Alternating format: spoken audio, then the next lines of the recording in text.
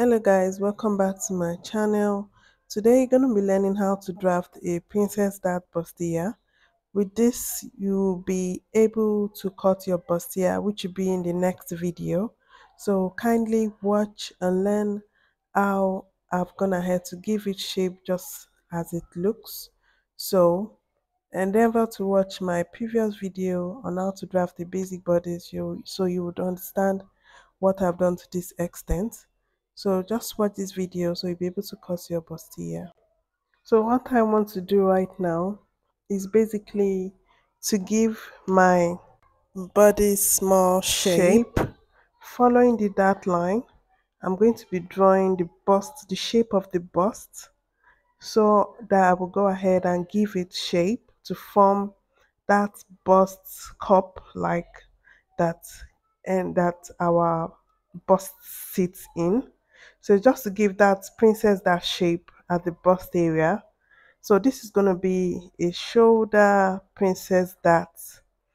So that is, we're going to be extending into the dart area at the shoulder area, just like you've seen. So right now I'm just drawing my bust and enhancing my bust and making it look defined. So this basically is called a princess dart. I can't really call this a bustier because this is a princess dart. So for a bustier, I'm going to go ahead to shape it on this point. So I'm going to shape it as much as I want it. So the more shaping I give it on this side of the bust, that is what gives us our bustier. So I'm going to go ahead right now and mark. Remember, on this line we have like 2 cm, right? And this line we also have 2 cm. So what I'm going to do now is to deduct from here. I'm going to deduct from here. I'm going to use deduct 1 cm. So I'm going to add that 1 cm back to this one. So depending on how shaped you want it to be, but for this illustration, I'm just going to be deducting 1. Don't want this whole thing to be too dirty because of the marker I'm using. But if you want it really small, you can go ahead and divide it and deduct like 1.5 from here. So if I'm deducting 1.5 from here, I'm deducting 1.5. It's going to means this is the marking. I'm going to deduct 1.5, and I'm going to put it back here. Whatever you're deducting on this side, you're putting them back there. And that's what makes your bustier really fitted. So let's just do it since I've done that. So I've deducted my 1.5 there, right? So I'm going to make a new connection here. I'm going to make a new connection here. That is, mark this back to this new line, and I'm going to connect it to this.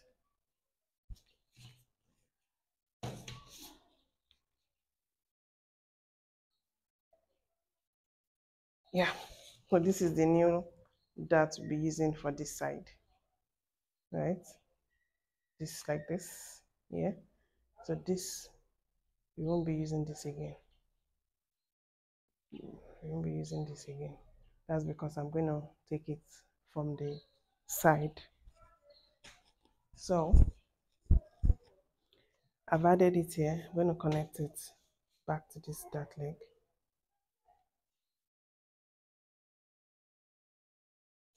I'm going to use my curve to connect this like so. On this dart leg on top, I'm going to connect it like so.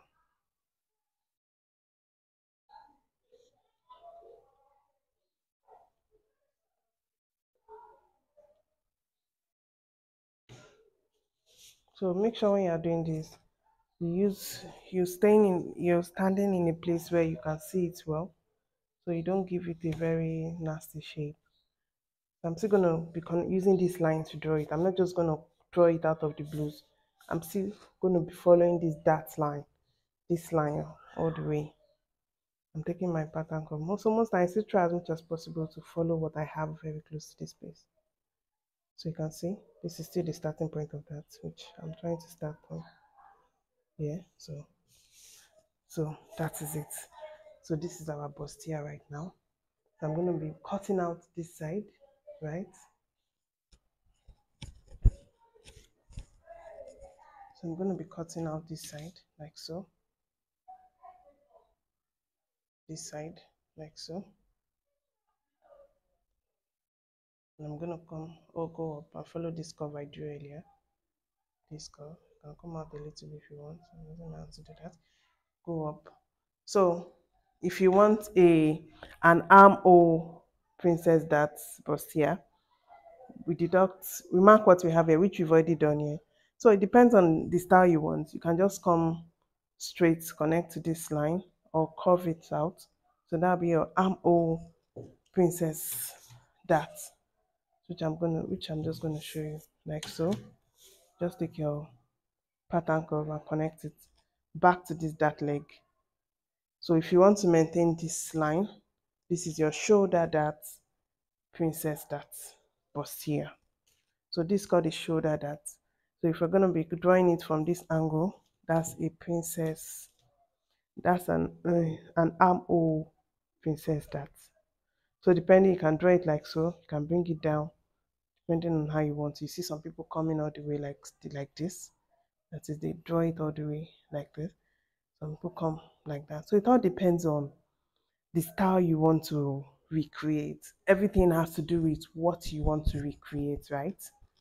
So there's no one way to do it all. You just have to be creative, basically. So I'm just going to leave this as it is. And so remember, I'm going to be cutting from here like this. I remember this one that I marked to starting here. Anything you cut here, just make sure it's identical so that by the time you're sewing it, it doesn't look somehow. So I'm going to go ahead and show you how I'm going to trace this onto another paper. So the advantage of using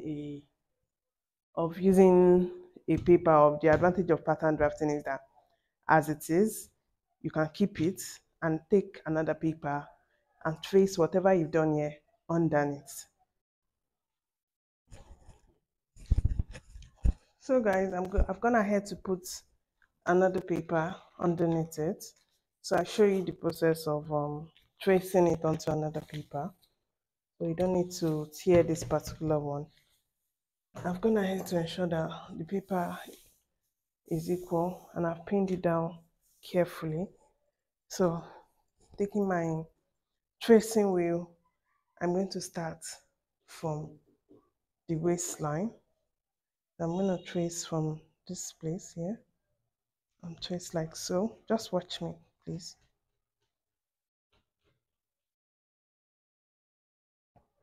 So I trace what I need.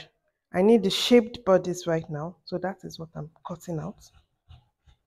If you need the unshaped bodies, you trace that out.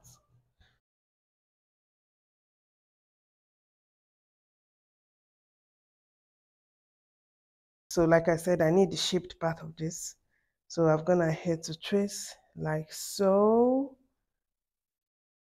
So that's what I'm going to be tracing. So I've gone trace like so. So I'll trace the neck.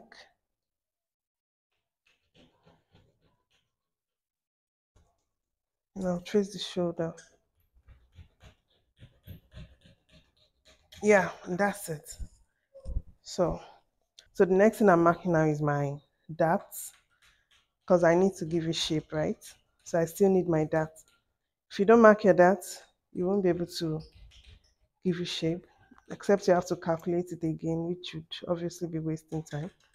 So just ensure you trace it out carefully, like so. So I've gone ahead to trace all what I need here. So if you want to give the back, if you want to do this princess darts at the back, just take your curve and then put the pattern curve inside this line, this dart line, and just connect it whichever design you want. Depending on how you want it, just connect it to this dart line and you have your princess dart at the back. You can even connect it up if you want it to be that type that comes all the way from up. can even make it straight, that is using a straight ruler. Yeah, just use your straight ruler and connect it depending on what you want. So that is if you want princess dart at the back. If you want to do a slashed style, so if you want to do a slash style as well down, you need to extend this dart line so that you drawing your slash would be easier, or you just connect it to it and extend your length basically. So I've gone ahead to trace what I need here. So I'm going to go to the front and trace as well.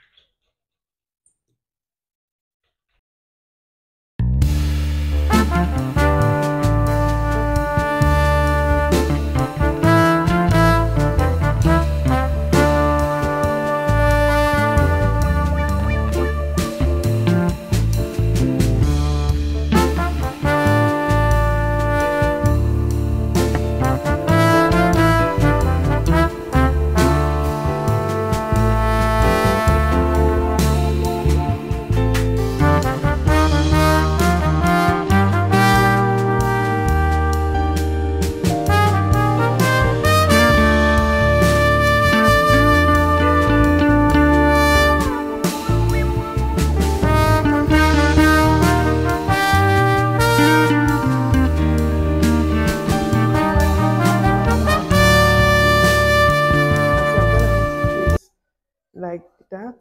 I need the shaped part, so that is why I just trace, right? I'm gonna have to trace the armhole as well.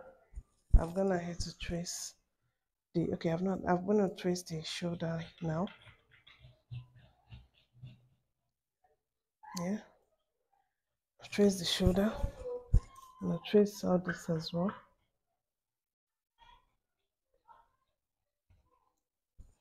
Tracing the neck now.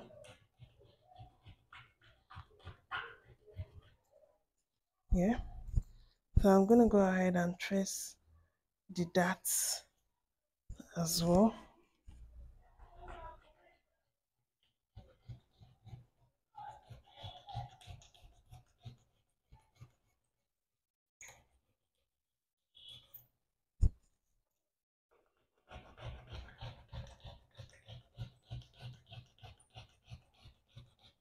Yeah. So that's our dart. And I'm gonna continue down.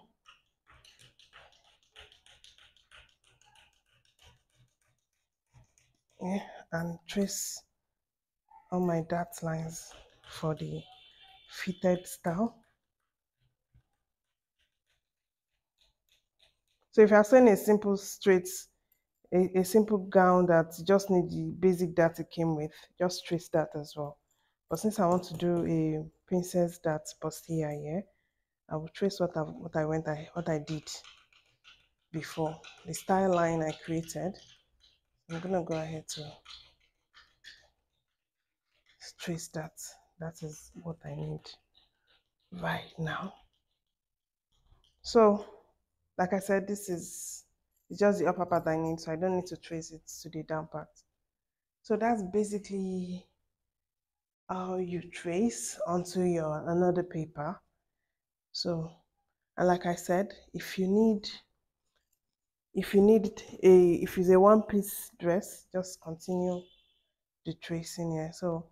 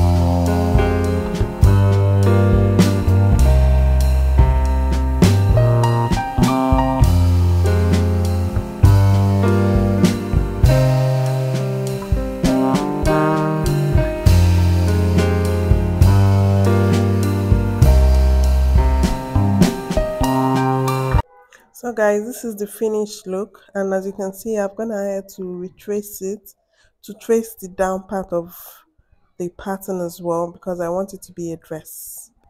So if it is a one piece dress, you have to do like I did, trace the upper part and trace the lower part.